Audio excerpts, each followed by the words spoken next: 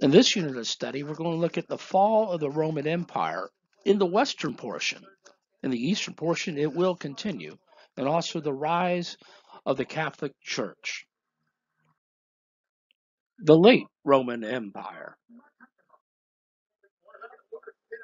The reforms of Diocletian and Constantine.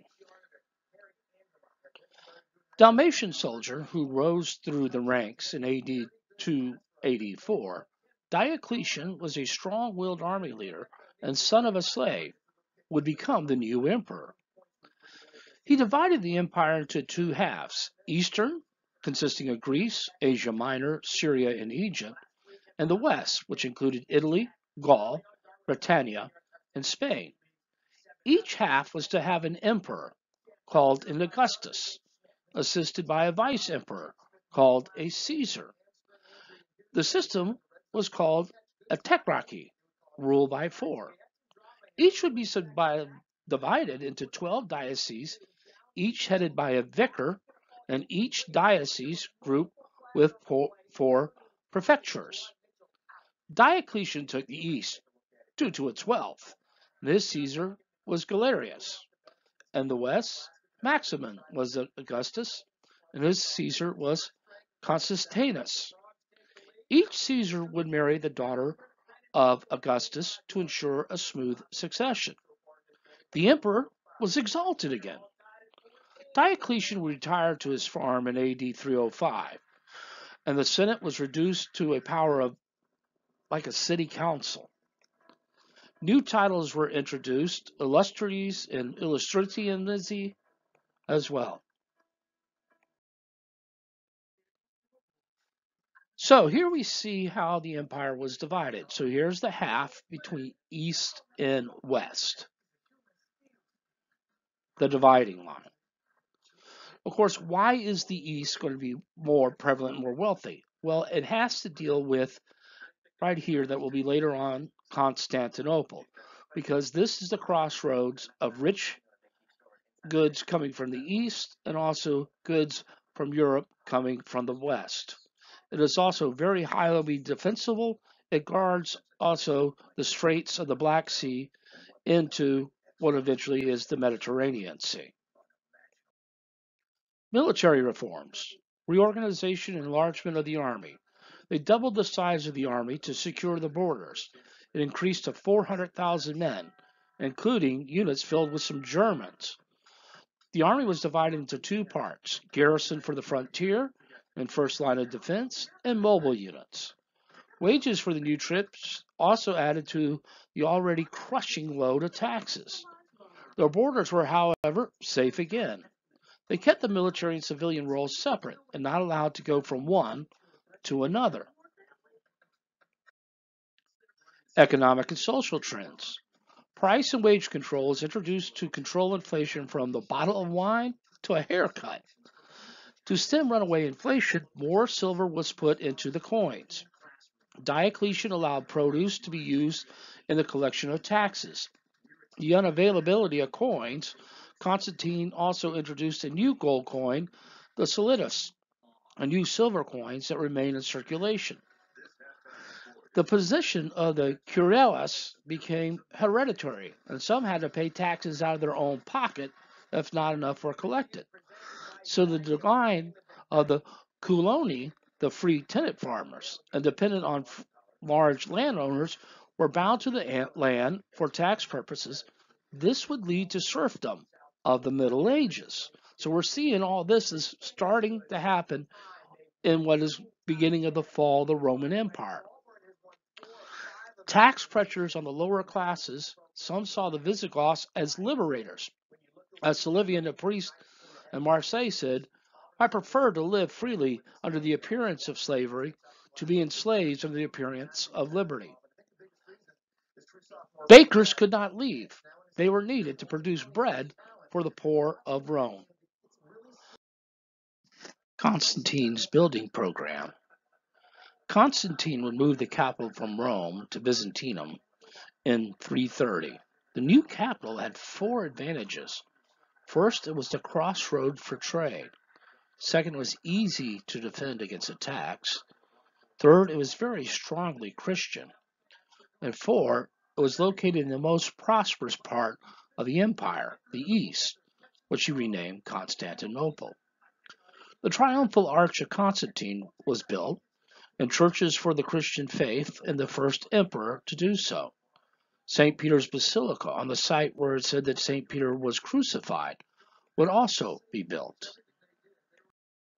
Inventing the domine, no longer called princeps, but dominus, Lord. To increase the prestige of the emperor, he assumed the manner and costume of the Persian rulers: purple robes, golden crowns with pearls, and scarlet boots. Those before him were forced to kneel and kiss the hem of his robe. For punishments, violent criminals were tied in a leather sack filled with venomous snakes and then cast into the river. For bribery, the hands were cut off with the sword. Allowing a young girl to be seduced, the guardians had molten lead poured down their throats. The empire's new religion. Under Diocletian, Christians were persecuted. During a sacrifice performed by priests in front of Diocletian, they could not obtain the desirable omens. They blamed the Christians for blessing themselves, making the sign of the cross. When civil war erupted after Diocletian retired, four rivals fought for the rule of Rome. Constantine prayed for divine help to fight his chief rival at the Tiber River. Constantine claimed that he saw a cross and the light bearing the inscription, "In this sign conquer." Constantine ordered artisans to paint white crosses on their shields. He went on and defeated his enemy, Maxentius, at Milvian Bridge. Constantine attributed the victory to the God of the Christians, and in 313 issued the Edict of Milan, in which Constantine ordered the end of the persecution of Christians. In 395, Theodosius, as emperor, made Christianity the official religion of Rome. Church organizations and religious disputes. Bishops headed the diocese or bishopric. Archbishops ruled Rome, Jerusalem, Alexandria, and Antioch. They were founded by the original apostles. Heresy was the teaching different of the Christian faith. Debate on whether Jesus was divine or human, called Donatism. Donatus was a priest in North Africa and said the sacraments were not valid if administered by an immoral priest. This developed in North Africa as a response to the political shifts within the Christian leadership.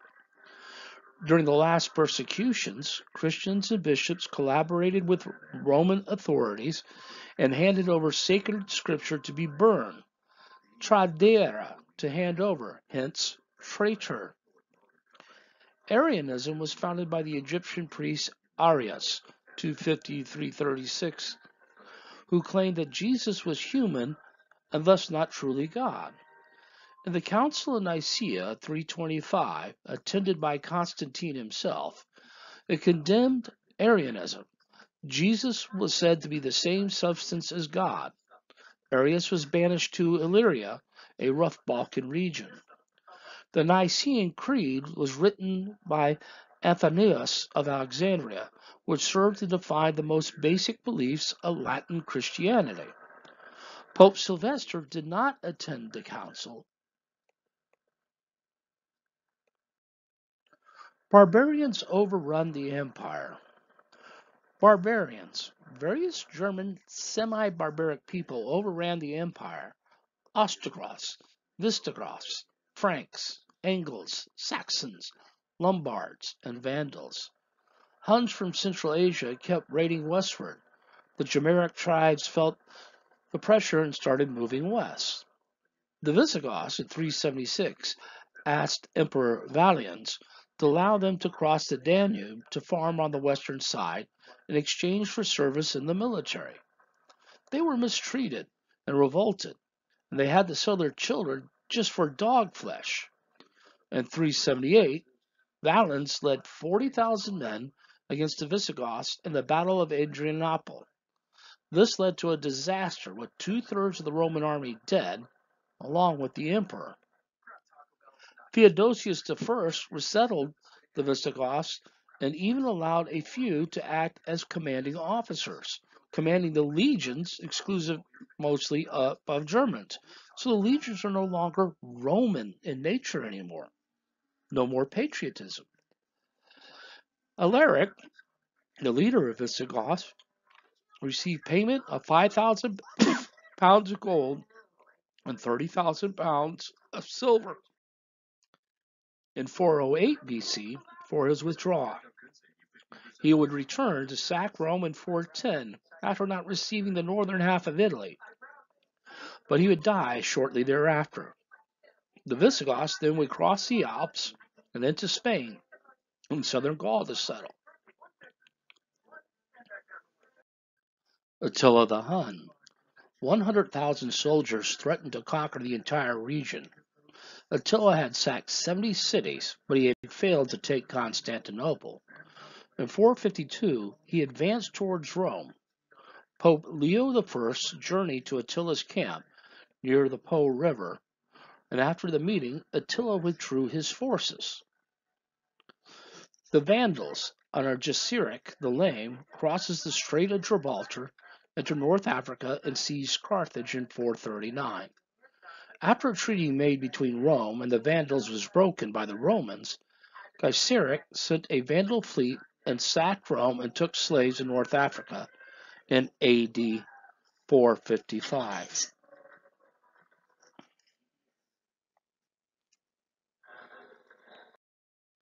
End of the empire.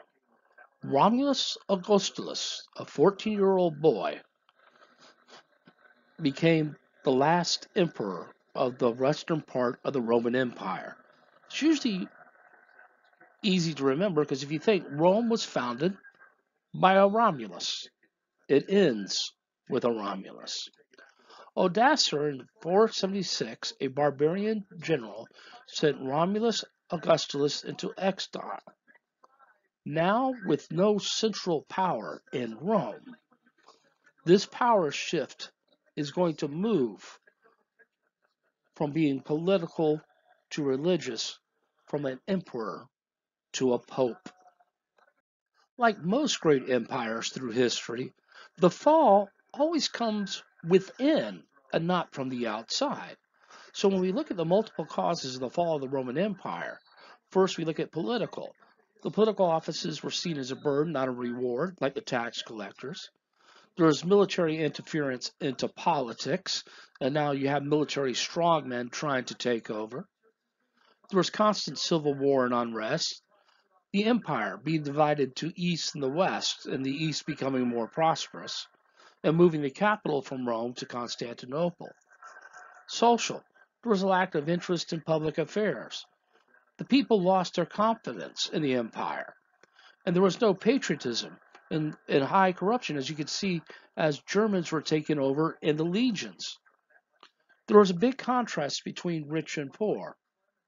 Dealing off with poor harvests, trade is being disrupted. There's no plunder of wars. There's really no major enemy anymore. Gold and silver is being drained and heading to China. Sound familiar? High inflation due to the coinage being worthless and a crushing tax burden. And finally, it's the threat from the outside that finally destroys the empire from Persians and barbarians, low funds for the defense, and problems recruiting Roman citizens who lost their patriotic duty and they had to recruit barbarians to fight. Well, they're only going to fight for money. They're not going to fight for the glory of the country. So, who were these Germanic kingdoms that finally did the death blow to the Roman Empire? And that's what we're going to look at now. First, with the Ostrogothic kingdom of Italy. Zeno, the emperor of the Byzantine Empire, had Theodoric act as his deputy to defeat and kill Odoacer, which he did, but would not act as Zeno's deputy, instead set up rule over Italy. Theodoric tried to synthesize Romans and Germans in his reign. Each peoples would fall under their own rule, and the Ostrogoths controlled the army. Resentment came in the way of religion. The Italians saw the Ostrogoths as heretics for falling under the Arian Christianity. Emperor Justinian conquered Italy, destroying Rome and much of the Italian peninsula. The Lombards conquered northern and central Italy and proved to be very harsh rulers. The Visigothic kingdom of Spain. They gave up their Arianism in favor of Catholic Christianity. Laws preventing intermarriage were dropped. A body of common law began to be developed. However, there was no procedure for choosing rulers. Assassination remained a way of life. The Church tried to intervene in the Council of Toledo in 633, but it failed. The kingdom would finally be destroyed in 711 by Muslim Moors. The Frankish kingdom. Clovis ruled much of northern Gaul. The Franks were pagans, but Clovis's wife was a Christian who urged her husband to convert. He led warriors in battle in 496 against another Germanic army. When the battle began to go badly, he appealed to God, saying, I have called on my own gods, but I find that they are far from my aid. Now I call on thee. I long to believe in thee. Only please deliver me from my enemies. The Franks would triumph, and Clovis asked a bishop to baptize he and 3,000 of his warriors. Bishops were needed his help against the Ostrogoths, Visigoths, and the Burgundians, who were Arian and not Catholic. Clovis had now established a Frankish kingdom under the Merovingian dynasty. Counts ruled over the old Roman city-states. By 600, the Roman Catholic Church had succeeded in winning over many Germanic people. After the death of Clovis, succession and civil war would follow, but the idea of kingship was kept alive. Frankish kingdoms were divided into three parts in the 6th and 7th centuries. Neustria in northern Gaul, Austrasia in ancient Frankish lands on both sides of the Rhine, and the former kingdom of Burgundy. The fusion of Gallo-Roman and Frankish peoples to form a new nobility, the major domus, the mayor of the palace, who governed the kingdom in the king's name. Charles Martel of Austrasia defeats the Muslims at Poitiers at the Battle of Tours in 732. Charles Martel's name was Charles the Hammer. Anglo-Saxon England. Angles and Saxons invaded England in the early 5th century after Rome abandoned the province in the beginning of the 5th century. The Angles and Saxons came from Denmark and northern Germany and carved out kingdoms in places like Kent and southeast England. The Frankish family and marriage. Wehrgeld was German law that had been basically an eye for an eye. This would only lead to blood feud. So to hasten this practice, the family of the wrongdoer had to pay a fine to the family that was injured or killed. This payment could be in cattle or slaves. Compurgation was the swearing in an oath backed by a group of oath givers numbering 20 to 25. Units were enforced through religious rituals. Drinking of beer was the most important of these rituals. It was also the staple of the German diet because of the high amount of carbohydrates that can be consumed. So communal drinking was a way to unite hostile neighbors, but after a lot of drinking, it could lead into brawls. The family was at the center of the social organization. Husband was the head of the family, the woman was secondary, and although they could hold property, and if in childbearing years, were worth more than a man. Engagement ceremony, the future son-in-law would pay a fee to emphasize parental authority. Virgins were sought for their first marriage in order not to poison the bloodline. For marriage, divorce was allowed. Adultery was punished, the woman, but not the man. And the woman, she was in charge of the household chores, raising the children, and the life expectancy was 36 to 40. Around 15% of women would die during childbirth. Development of the Christian Church. The Bible contained all the knowledge that was to be needed. Greek became the language of the eastern part of the empire. St. Augustine, one of the Latin fathers of the Catholic Church, the Bishop of Hippo, was educated in rhetoric in Milan. He wrote the Confessions, where Augustine described his life and how he had a religious experience at age 32. In his other work, The City of God, is the Christian philosophy of government and history. Who was to blame for Rome's fall? Not the Christians, said Augustine. That happened long before. In his book, Augustine justifies the use of secular authority and government to protect Christianity. Christianity will survive the death of the Roman Empire. He also said that celibacy is a way to holiness, and sex is only for procreation. St. Jerome translated the Old and New Testaments into Latin and established the Latin Vulgate, the standard text for the Church in the Middle Ages. The power of the popes. And here we're going to see the transition of the western part of the empire moving from emperor to pope. Jesus had singled out the apostle Peter as the rock on which the Christian church would be built. Peter acts as the first bishop and sets the moral standards and supervises the finances of the local church. Later Roman bishops argue that Peter was the first father, papa, or pope of the church. This argument became known as the Petrine doctrine in the western part of the church, but not accepted on the eastern. Chalcedon 451 said there was one God in three, and Jesus had two natures, human and spirit, and establishes the orthodox true believing position.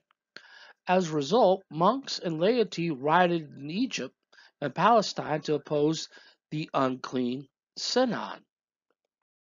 Church and state, the growing power of church officials. The role of bishops in imperial government increases during the reign of the emperors. Ambrose of Milan, 339 to 397, was the ideal Christian bishop. He threatens to excommunicate, forcing the Emperor Theodosius I to do penance at the Cathedral of Milan for the massacre of Thessalonica. Here we see spiritual power gaining over temporal power. The weakness of political authorities in Italy. Pope Leo I gets the credit for turning back Attila the Hun, although thinks it was either possibly a plague or being paid off. Pope Gregory the Great. Gregory increased the power of the popes. In 590, he made the papacy an office of political as well as spiritual power. He dealt with the Lombards, and they would sign a peace treaty. He used revenues to raise armies, repair roads, and also help the poor. He sent Augustine, not St. Augustine, another Augustine, to Britain on a missionary mission in 596. He wrote Dialogues, which was a collection of religious stories and miracles, and pastoral care on how to take care of the new converts. He viewed all of Europe as his responsibility. So here we're starting to see where popes are almost equating themselves as the former emperors. A churchly kingdom ruled by a pope. He'd be declared Magnus at his funeral and by the congregation. Monks and their mission. Monks comes from the name from monachos. It's Latin for meaning one who lives alone. St. Anthony gave up 300 acres of land and went into the Egyptian desert to pursue holiness. St. Simeon Stylite lived in a basket 60 feet up in the air on top of a pillar for 30 years. Everyone, including emperors, sought his advice in an age of individualism. Not the martyr, but denial of pleasures and mystic experiences. Their feats attracted followers who wanted to follow in their footsteps, believing this was a way to holiness. One of the most important was the Benedictine monasticism. Benedict established the rule of obedience, chastity, and poverty. He was asked to be the leader of a monastic community, the abbot. He said yes, but only the conditions of the following rules. When one became a monk, they became a monk for life. 8 times a day were set aside for prayer and worship, known as the 8 canonical prayers of the Benedictine monk. There was matins, lauds, vespers, terce, sext, none, and prime, and compline. 7 hours a day was set aside for manual labor, 2 hours a day for reading the Bible and other Christian works. These rules provided for a workable system for discipline in their lives. They were the best governed communities in all of Europe, and also the most educated. Irish monasticism. St. Patrick was born in Britannia, and at the age of 16 he was kidnapped by Celts to Ireland. He worked as a shepherd. He would escape and then return in 432 and Christianize all of Ireland, which was pagan. Monasteries instead of bishoprics units were the church organization for Ireland. Penitentials, the careful examination of one's sins, and the penance for committing sin. The Irish monks would end up saving Western civilization through their love of learning of Latin and Greek. Rome's intellectual heritage was preserved. Education became an important part of the monastery. They spoke Latin better than those in the continent, in which these languages were becoming the Romance languages of French, Spanish, Italian, and Romanian. This allowed them to preserve much of the literary tradition that was Rome. Columcille, or St. Columba, went to Iona in 563 and was responsible for the conversion of the Picts in Scotland. Just one generation later, Columbanus went even further. He traveled throughout Europe and set up many monasteries, including Luxeuil and Bobbio. His work abroad also influenced many others who came after him. The Book of Kells is an illuminated manuscript gospel book in Latin containing the 4 Gospels of the New Testament together with the various prefatory texts and tables. Pope Gregory the Great described the illuminated manuscript's living reading of the Lord's story for those who cannot read. It was created in the Columban Monastery in Ireland and may have had contributions from various Columban institutions from both Britain and Ireland. It is believed to have been created circa around 806 AD. The text of the Gospels is largely drawn from the Vulgate, though it also includes several passages drawn from earlier visions of the Bible, known as the Vetus Latina. It is a masterwork of Western calligraphy and represents the pinnacle of insular illumination. The manuscript takes its name from the Abbey of Kells, which was its home for centuries. Conversions of England. Converted King Ethelbert of Kent used persuasion instead of force and assimilated old pagan practices in the order to coax pagans into the new faith. The use of pagan temples as churches through the purification by holy water. That way they didn't have to destroy it. Roman Christianity from the south would encounter Irish Christianity from the north. And for the next 40 years, both Irish and Roman missionaries were converting in England. Given differences in ritual observance, for example, when is Easter celebrated, the king held the Council of Whitby in 664, where the decision was made to follow the Roman rite. This brought the Irish Church one step closer to Rome. Women in monasticism. Double monasteries where monks and nuns attended Mass together but lived in separate quarters. The head of the monastic order was an abbess rather than an abbot. St. Hilda would found the monastery of Whitby in 657. It was a center of learning for female intellectuals, a place not offered anywhere else in Europe. Nuns also worked as missionaries, and Boniface relied on nuns in England to send books and money, as well as themselves, to help convert the Germans. Lioba would found a convent in Bischofstein in Germany. Christian intellectual life in the Germanic kingdoms. Cassiodorus wrote the divine and human readings in a combination of both Christian and pagan literature. There were 7 liberal arts. You had the trivium, in which you would learn grammar, rhetoric, and logic, and the quadrivium, in which a student would learn arithmetic, geometry, astronomy, and music. The Perennial Beam was an ecclesiastical history of the English people, begins with Christianity coming to England, the major source of the historical writing of early Anglo-Saxon England. As we see here in the map, the dark green represented the Christianity of circa 300.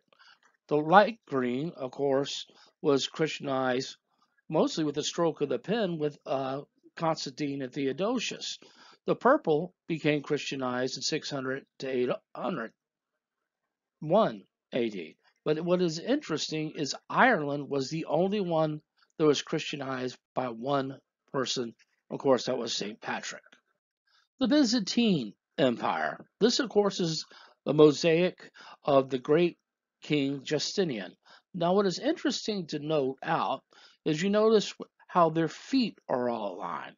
And if you look at just this one little part, it might be difficult to see. You see, Justinian's foot is on top of another foot. What that is supposed to symbolize, or as you see this bishop right here, is their power over the other one.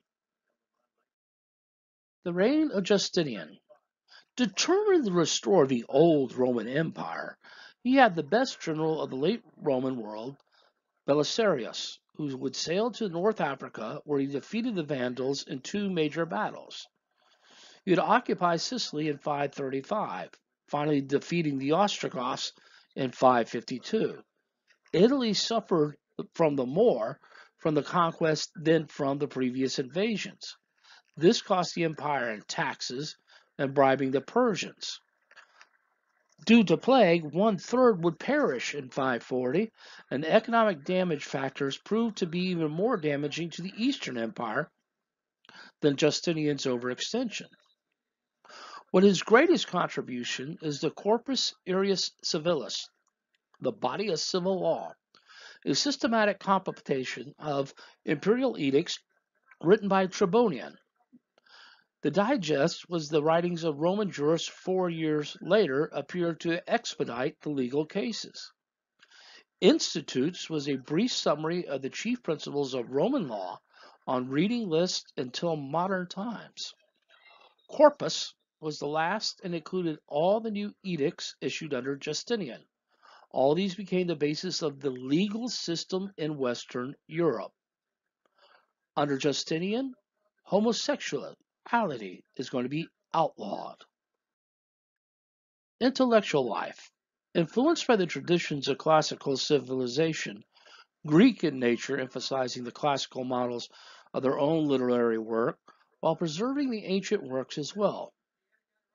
Procopius was the court historian, and he wrote Wars, which was the war of reconquest of the Western Mediterranean and wars with the Persians in the East. And the Secret History was a scathing attack and gossip of the misdeeds of Justinian and his wife, Theodora. The Empress Theodora. Followed in her mother's footsteps, the law had to be changed in order for Justinian to marry Theodora, who influenced Justinian in both church and state affairs, and also strengthened his resolve to deal with the Nike revolt, in which he did, because she was seen as an actress and a prostitute. Actually, all actresses at that time were thought to be prostitutes. So that was the law that had to be changed in order for her to marry Justinian and to become the empress. The emperor's building program.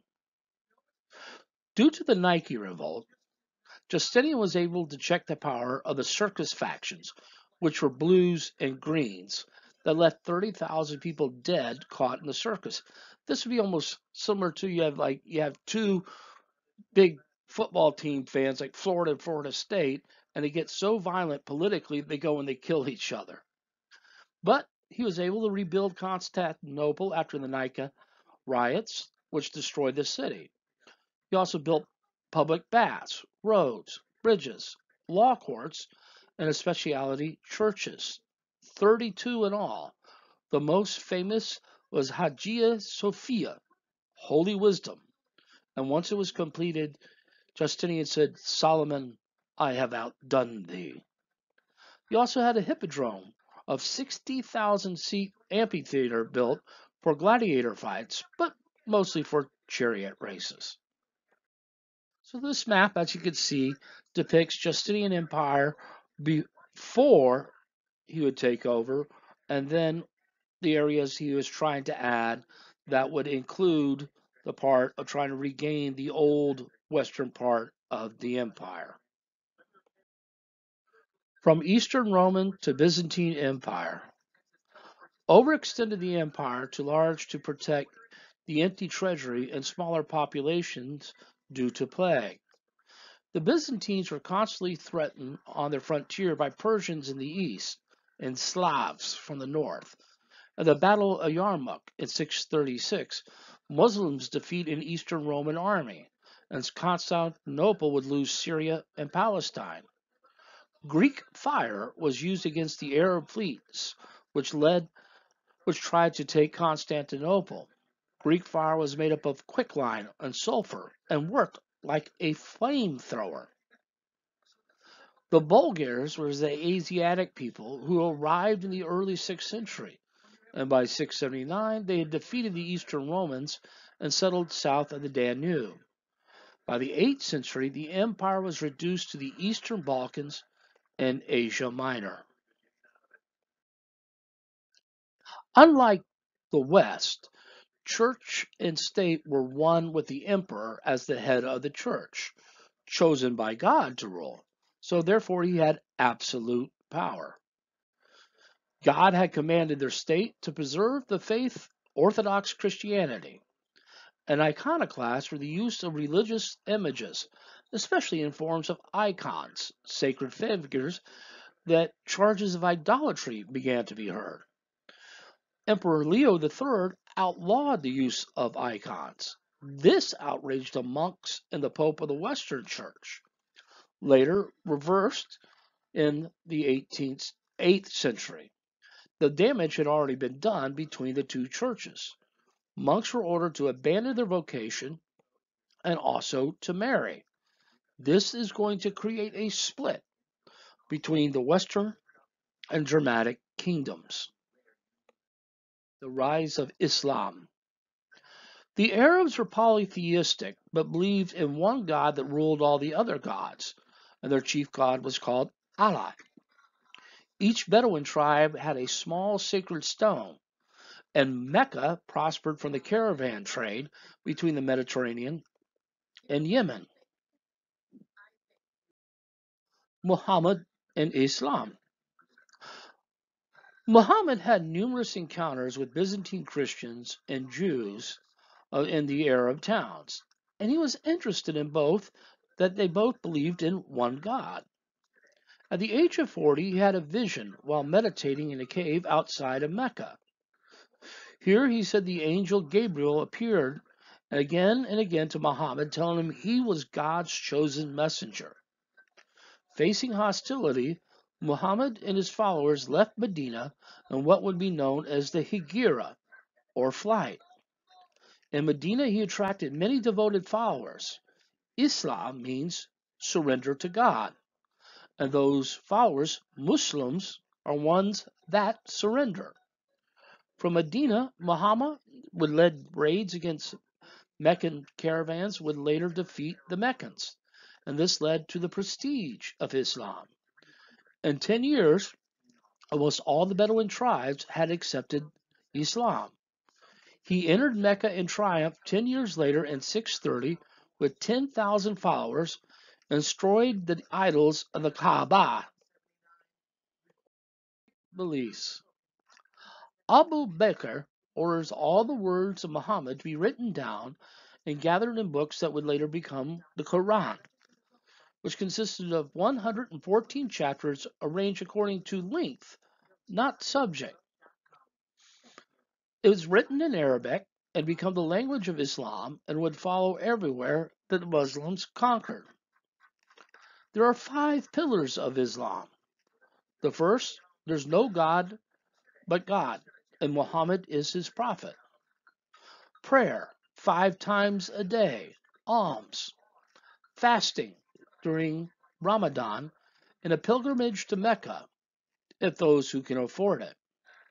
Sharia is Islamic law, which forbids to eat pork, gamble, drink alcoholic beverages, engage in dishonorable behavior. The spread of Islam. Razi was the Arab custom of raid of the struggle against their enemies. And jihad, mistakenly to mean holy war, actually means striving in the way of the Lord. It can also mean fair defense fighting. Conversion to Islam was voluntary. Those who chose not to were subject to Muslim rule, had to pay taxes. Attacks against Byzantines and Persians, Muslim soldiers believed that if they died in battle, that they would enter paradise. They were able to conquer the Persians in 637. Muhammad would die 5 years earlier in 632. Now came the question, who will succeed him as caliph? The first 2 caliphs ruled without any serious opposition, but the third, Uthman, 644 to 656, was a member of the Umayyad family, who was son-in-law to Muhammad. Ali of the Hanan clan, the Prophet's clan, was husband to Muhammad's claimed caliph. Uthman is assassinated and civil war erupts between the Umayyads and Ali. The Shi'at Ali, the assassination of the Caliph Ali. Muwajjah becomes now the caliph in 661 and establishes the Umayyad dynasty, and Damascus would become its capital. The split of Islam. Shiites were the followers of Ali, and Sunnites or Sunnis, supporters of the Umayyads, who conquered North Africa and much of Spain. At the Battle of Tours in 732, and also the attack on Constantinople and defeat in 718.